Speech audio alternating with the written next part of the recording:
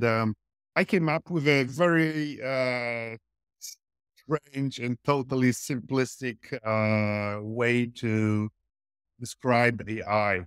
Cool. So, yeah, I presented the first time in March on the conference. It was like, where will I go for holidays this year? So generally there are some criteria. So obviously one destination should win. And the criteria do not change that much. So actually I should go every year to the same location. That's not true. Second time you won. The second time or third time you won. And this will be called the presence penalty parameter of the AI. So the same answer won't be repeated forever. And that's why it simulates intelligence. So it's just a probability, 90% Tuscany, but 8% is Crete. I love it.